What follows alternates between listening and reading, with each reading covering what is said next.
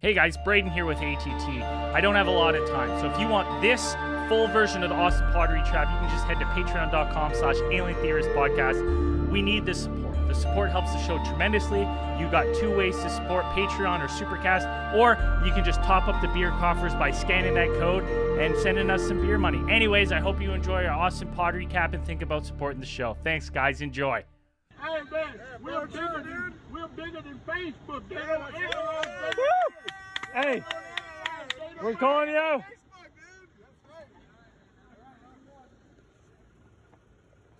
Holy fuck, we're rich.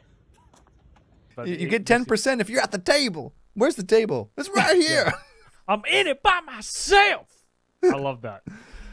Dude, that's so good. Needless to say, we got out of that. We got out of that Uber. We're like, what just happened? Do we still have his card? Zell, do you still have his card somewhere? I don't know where it is. I remember seeing it somewhere, but so once he releases the app next month, at least we have this footage of him giving us 10%. we're at the table. The table's right there. We did. He's got to stop saying he's in it by himself, because he's not. He ain't. We're in it too. We're the other partners, boys. We represent 80% of the market, baby. So, night 2, again, our quest for Jack in the Box. Call Same thing. Cancels. Uber Eats again. Cancels after an hour. Auto cancels. It's just like, your order's canceled. Your order's being reordered. I was like, Why? it's fucking like 1:30 in the morning. We're all laying there just waiting for fucking Jack in the Box. That's all we fucking wanted. Night 2, 0 Jack in the Box was consumed by the boys. Well, that was the night where it said on the way. Oh, it's coming. Oh, fuck, it's gonna be here in 5 minutes. And then it it's says delivered. delivered. And we went, no, it's not. Where? We went and checked outside, like looked over the balcony. Did he drop it on the front? No, that motherfucker ate it. He ate it. Guy ate our Jack in the Box. He ate it. 100%. He ate my chicken fingers, last spot burg. It's probably the Anyways, fucking go to bed hungry FYC guy. hungry again. What can you do? Which brings us to Friday. We're on Friday now. Listen. Now we're compounded hangover. Yeah, oh fuck, man. Friday was a There wasn't slow start. no going to the gym this day. No, yeah, I don't think we left the house till noon. It was a slow start, and we're like, wow, we should probably there's that fucking cool Capitol building. Like, it looks really cool. We should go like walk around it. Honestly, I was like See what it looks not like. even that excited to, but I was like, okay, well, fuck it, whatever. We'll bring the ghost gear and stuff, and whatever. Right? Just So just I check had it out. the EMF, and we had some of the cameras and the mics and stuff, and go down there, and we're like, oh, let's see, like, and I guess this is commonplace in the States that, like, government buildings and stuff, you can just walk through, open doors and stuff. Like, us in Canada, that you can't. Like, you No, can't. No, that's That's actually pistol whipped. that's actually incorrect though. At the same time, you can just walk into Parliament. You can, but not the same. You couldn't get in freedom the that- basement though. No, like, literally, so we go in there and it's like free to go in, and this place is fucking stunning. Like, wow. The architecture and stuff inside was amazing. The only thing they were weirded out, like, we had the cameras and we're like, as we were coming in, we're like, can we film? And we had the mics and stuff set up, and they were like, just a camera. So they made us take the fucking mic off, and they made us put the EMF away. They said, no, you can't have that out here. I was like, okay. Luckily, Zell still had his portable recorder that they didn't know what it was, so they didn't really care, which kind of worked for us. So then we could still interview people.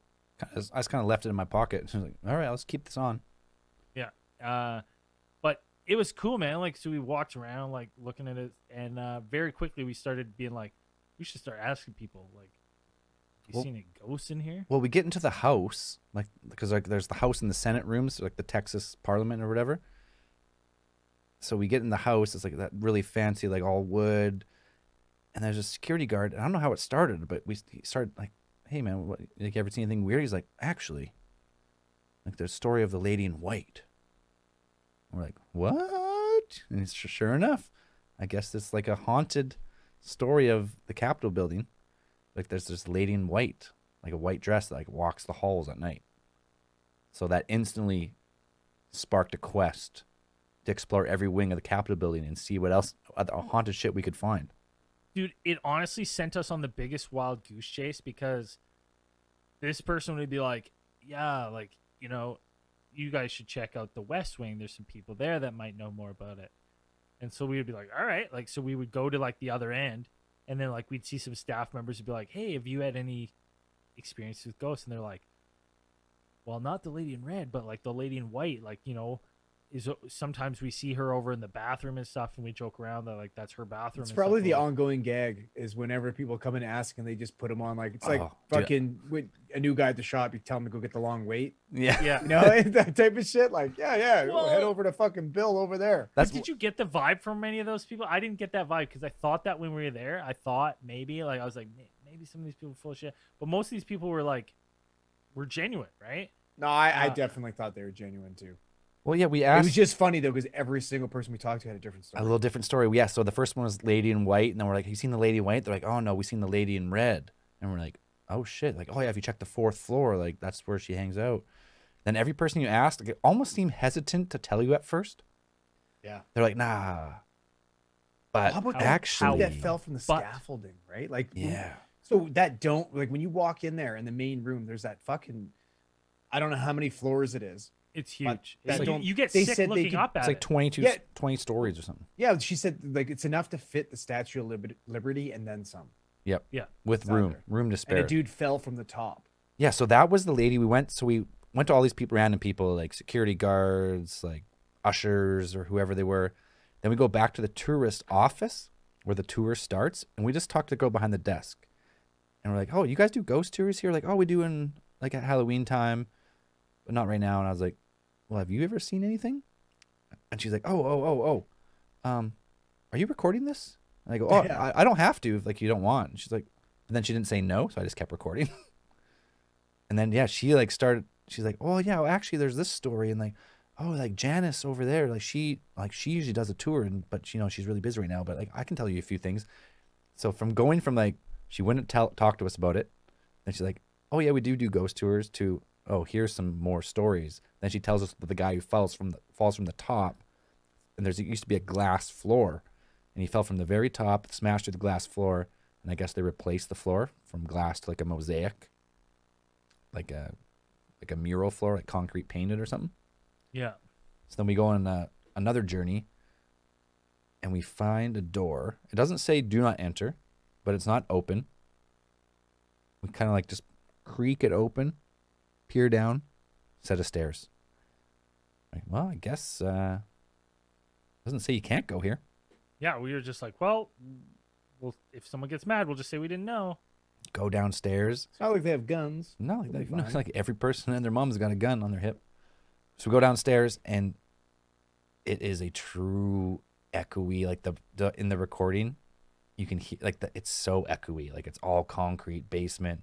There's no one down there at first. So we're walking through. We see the old glass floor, and right where that glass floor was, there was like this weird acoustic resonance. And a feeling too. Though, It just right? felt like so Yeah. weird. Yeah. as soon as we all walked through it, we all kind of felt something, looked at each other. It was weird. Yeah, and then you get that weird acoustic resonance, and it was the weird thing too because it wasn't like you could just do it in one spot. It would work, and then it wouldn't, and then if you shifted a little bit, you could get it to like do that weird. I can't even explain it. It's like it's almost like if we were like. To keep up to date with all things Alien Theorist theorizing, follow us across social media on Twitter, Instagram, Patreon, and Facebook. For updates on new videos and content on YouTube, don't forget to click like and subscribe and hit that notifications button to keep those eyes on the skies with Alien Theorists theorizing.